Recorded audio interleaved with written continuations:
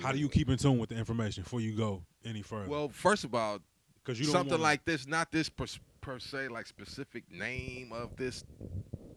These types of things that any day something like this could happen has always been a part of my conversations with me and my close knit people. Okay. For years, Yeah. 30-some years. It's just like we just recognizing when something over there happens. Oh, that's going to be something to kick off this, yeah, and then the that's going to domino. kick off boom, boom, boom. So like we've been knowing about the 5G thing was going to be an issue. I didn't know specifics of how.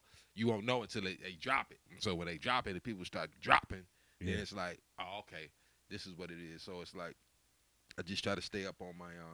I don't mess with that type of stuff. For one, I don't try to get too technical into too many technical things. I definitely try not to.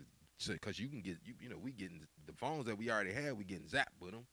You know what I mean? It's radiation in that. You know what I mean? Yeah, So it's yeah. like you want to not deal with it as much as you can to mess your eyesight up.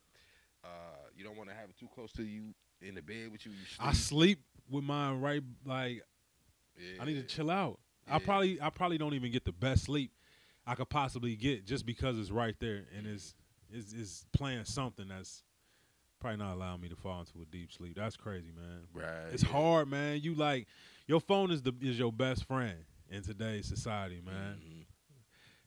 Think you lost your phone and see how you act. Right. It shame you almost. You like I was that scared, Exactly. like, or just all upset, like. Yeah. Especially when you come from when we were young, really young, when there wasn't any cell phones. Yeah. You left out the house. You wasn't tripping about if you was gonna miss a call or not. You would get that message when you come back. You would sit at the house and screen calls. Yeah. It's too much, man. Yep. I don't think I'm getting a 5G phone though. I might just have to get a cool. beeper or something like that, man. Yeah, I had to get a You rolling around with flip phone or a tracker with a hot pocket. they probably just end up making that stuff obsolete. So I just got to start training pigeons. Something. Carrier pigeons. Because carrying around